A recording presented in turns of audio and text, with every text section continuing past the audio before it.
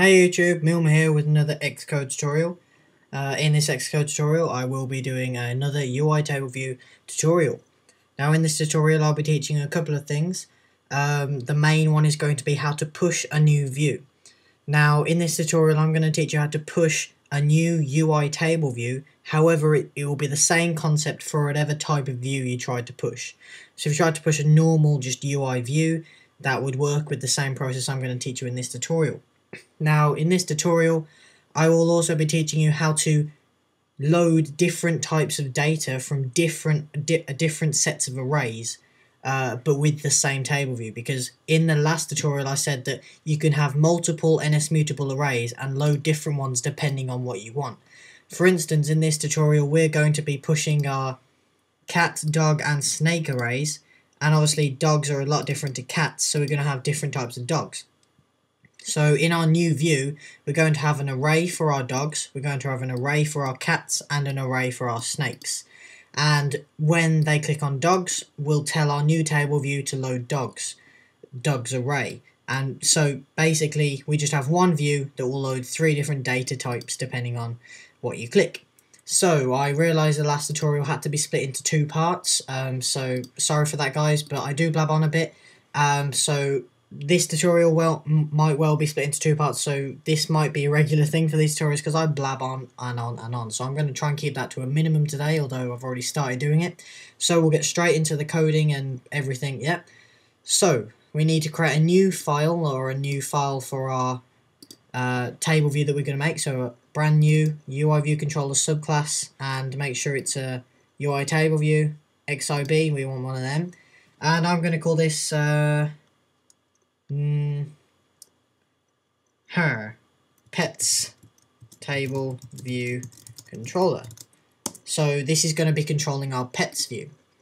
So in this view, first off, we need to create our arrays, and we also need to create an integer. Now I'll tell you why the integer needs to be created in a minute. So I'll type all this out and I'll be back in a bit. Alright guys, I'm back, and as you can see I've created 3 arrays here. The arrays obviously correspond with our pets that we have, dog, cat and snake. And I have also created a new integer called petsInt. And I've also created a property of this int, just property, @property, int, and then the name of the int, or the integer or number, whatever. So the reason we made this int is so that we can work out what row in the other table view is being pressed. Because when a row gets pressed in the table view, we will tell this int to equal a certain number. So for instance, if dog gets pressed, we will tell this int to equal 0. So when we're working in this view, we can actually just say if int equals 0, load dog array. So it just makes it a lot easier and a lot simpler for us. It'll all become clear when we actually start coding. Now I've got one warning here, that's because I haven't synthesized the int. So if I go into the .m here, go right at the top, and just synthesize the petsInt. So that's that done. Now we can go straight into the view controller now, the root view controller, sorry. And all we need to do in this one is go straight down to the bottom where it says void TableView, UITableView, TableView, and the method's called basically didSelectRowAtIndexPath. And basically this is saying if someone presses on a row, what do you want me to do? And this is basically where we want to push the certain views. So there is a lot of code to go in here, and to push the certain view we need to import the view. So to get this table view that we just made, this new pets table view, we need to import it so we can get its properties. So we import and then petsTableViewController.h. So that's that done. Right at the top it's just #import. So yeah, I'm going to type out all the code in here because there's a lot to do, and like I said, I don't want to make this tutorial too long for you guys. So I'm going to type it all out and I'll be back to you soon. Alright guys, I'm back, and as you can see I've typed out a lot of code here, so let me just quickly go through it with you. So what we've done here, we've got our petsTableViewController, we've created an instance of it and we've called it pets, and then we've just allocated it some memory and told it what its nib name is. So that's basically that, it's just petsTableViewController, that's the actual nib name. So that's just creating an instance of it so we can get its properties and stuff, like the petsInt that we made. So here, as you can see, I've got 3 if statements, and these 3 if statements correspond with our array that we've made, and the array has dog, cat, and snake.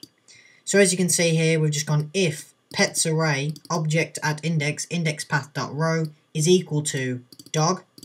That basically means that if the petsArray, the array we've made, if the object that's being clicked on is equal to dog, then we want to load the view dog. But as we already have the view, and it's not called dog, it's just the PetsTableViewController view, we want to make the petsInt equal 0. So we can go into the PetsTableViewController.m, and then we can go if it equals 0, load the dog's array. So that's how we're going to do it basically. So to get that integer, we go pets, the instance we just made up here, dot petsInt. That's why we created a property of it, so we can actually get its values. And then we say is equal to, not equal to, it's just equals 0. Pretty simple. And then this line here just sets the title for the new view.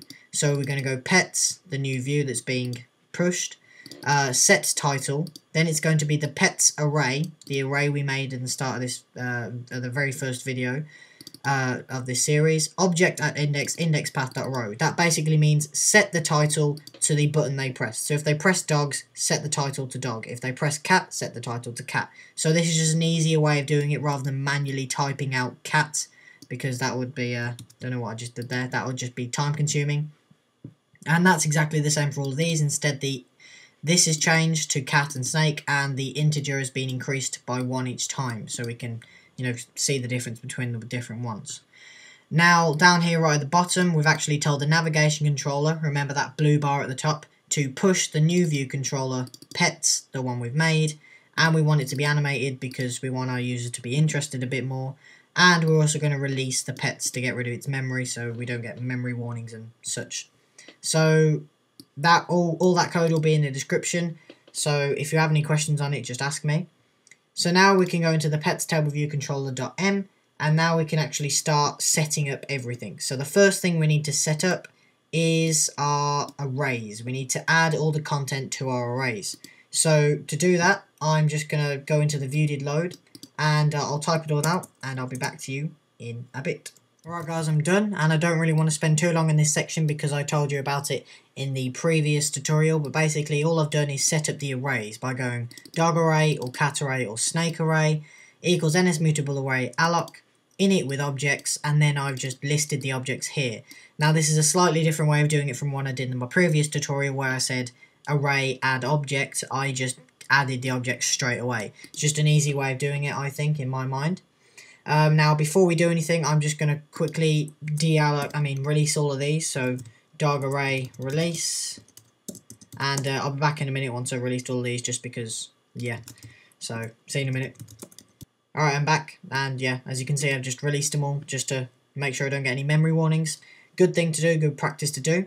So down here in this number of sections in TableView, now remember in the last tutorial I explained all of these to you, so I don't really want to go over that again. But basically the number of sections is going to be 1 again. And then in the number of rows in section, we've got to determine which array it's trying to be loaded. Now this is where our petsInt comes into play, because we can go if the petsInt equals 0, that means it's going to be the dog array. So we're going to return the dog array count.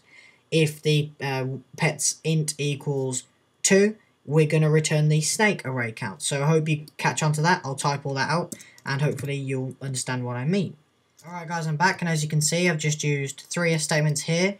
And yeah, basically it's going if the petsInt equals 0. Now remember, we set this integer in the RootViewController when they click on the row. So if it equals 0, then it's going to be the dog array, so return the dog array count. If it equals 1, cat array, and 2, snake array. Now the last thing we have to do is make sure the TableView reloads its data once it's done this, because if it doesn't reload its data, then it's not going to reload the amount of sections, amount of rows, and therefore it's just going to look rubbish and it's probably going to crash. So make sure you type in this line here because we want it to reload the data. And just a quick reminder, if we go up here to the array, I've just added an extra dog and got rid of a cat, just to let you know that it is actually working this new if statement method. It is actually changing the amount of rows in section. Okay, so the last thing we've got to do is the self or row at index path. Now again, I've already explained this, so I don't want to stand here for ages explaining it. But again, we need to use our if statements to work out which array we need to load. So and set the text appropriately. So again, I'm going to type all that out and I'll be back in a bit. Alright guys, I'm back, and as you can see, I've just added again 3 other if statements. Just basically checking to see if it's the dog array we need to load, if it's the cat array, or if it's the snake array. And I just go cell.textLabel.text space equals space, just 2 open square brackets, dog array, objectAtIndex, indexPath.row, and then close bracket, and then retain, and then close the other bracket. So I explained all this in the other tutorial, so please go check that out if you haven't already. And of course, we mustn't forget the nice disclosure indicator accessory that we can add, so I've added that line in there as well. So that's all we're going to do for this tutorial. Now, I'm just going to build and run, and hope it works, and I'll see you in a bit. Alright guys, I'm back, and as you can see, we have our thing built here. Now, it hasn't crashed yet, that's a good sign, but does it crash when we click on the cell? No, it doesn't, and as you can see, it works perfectly fine. Does that nice slide animation there. It loads the dogs we have, it makes the title dog, like we told it to, and it loads the 4 different array symbols. So if we go back up here, we can see we have the dog array, dog 1, 2, 3, and 4, like that. Now let's see if our if statements worked and returns the right amount of sections. Yep, we only have 2 cats, and that's perfectly fine. We have 2 cats, and the title says cat. And now just to double check, or triple check even, snake works fine as well. So as you can see, all our text is labelled nicely. We have a nice title, and we only used 1 view. So that's just a way that you can learn to push views, and it's a way that you can learn to shorten down your coding, shorten down all your files and everything to make so you can just use 1 view. Because I know many people would just use 3 separate views. So for when you click on dog, it will load a separate view compared to cat. Whereas using this method, you can just use the same view and load a different array depending on what gets clicked on. So I hope that helped you guys. I hope I didn't run on too long and it didn't have to be split into 2 videos like the last one. Again, I'm sorry for that. So yep, thanks for watching. The next video will link here when it's out. And it should hopefully be tomorrow or Sunday over the weekend, sometime this weekend. Anyway, so that will be about pushing the views for the dog. So I'm going to teach you how to push the new dog views that we've just made here. So when you click on dog 1, it will load a new view with a picture of a dog in it, let's say. So, yep, look forward to that tutorial. Thanks for watching. Don't forget to comment, rate, and subscribe. Don't forget to follow me on Twitter. Annotations should appear here on the screen. And if you could, just click on an ad in one or 2 of my videos, because that helps as well. So again, thanks for watching, and see you in my next video.